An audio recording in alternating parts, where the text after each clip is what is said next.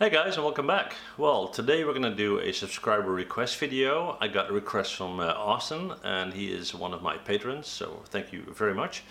And what we're going to do today is we're going to look at how you can take pictures with your camera and turn them into textures for use in 3D texturing. Okay, so here we go. Okay guys, well here we go. So this is a picture that I took outside, and I want to use this as a texture. Now I screwed up this picture on purpose so I can show you how to fix this and prepare it as a texture. So what's going on with this? Well, first of all, we have a few undesirables. For example, we got this shadow going on the bottom corner right here. We got that leaf, and we need to get those out of the picture. And also, more importantly, we see the angle of the picture is off, okay? You want to have a perfect 180-degree angle towards the texture that you want to use, so perfectly from the top and not at an angle. So we need to fix that as well, right? So let's start by getting rid of that shadow and the leaf. We're going to go into the crop tool, and as we do that, we can now take our left mouse, our left button, we'll hold that down, not our left mouse, okay? And we're going to drag that to the left until we are clear of that shadow and so forth. And when we're happy, we're going to hit enter. All right. Now, the next thing we need to do is fix that angle right there. So how we do that is we go up to, and I believe it's under edit. Yep. Perspective warp. And we're going to left click on the top left corner, like so. And when we do that, this grid shows up. And then we're going to click on each individual corner and drop that on a corner. Like so, and like so. Okay. Now, once we're happy with that, what we're going to do is we're going to find vertical lines, and we're going to match these points up with those vertical lines. Okay. So I'm going to move that one right here, and then I'm going to move that one so it's perfectly aligned with that line in the image. And then we'll do the same here. We can't use this one. We need to move one over. So we're going to move it up here. And then we're going to move this one in right here, like that. And once we hit enter, look what happens. It's calculating that. The grid is now gone.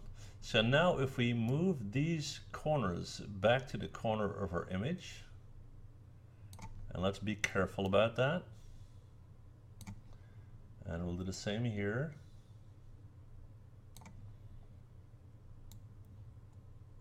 And here. And I hit enter, and hang on, there you go. You have a perfect picture from the top view. Now we have a little issue down here because I wasn't precise enough, so you got that little line going on. So we're gonna go in and we're gonna take the spot healing tool, and we'll just fix that. And I'll just hit Control plus to move in a little bit so I can see it better. So we're just gonna go in and don't try to do the entire section in one go, because that won't look good. You can cut it off as well if you like, depending on your preference. Okay. Yep, hang on. There we go. And then we're going to go back in. All right.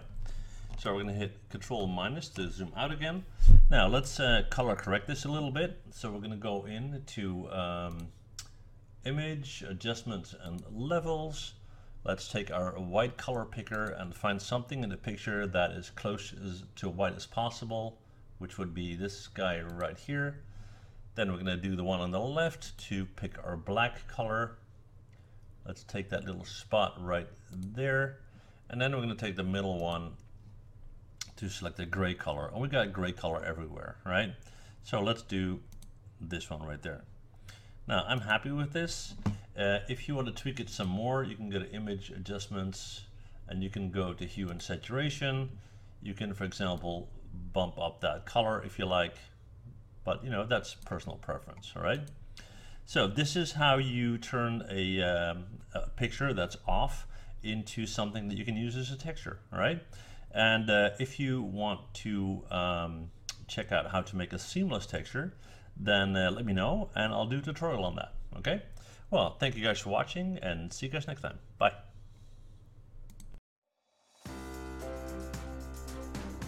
Well, thanks for watching, and before you go, please hit that MH button to subscribe, okay? See you guys next time. Bye.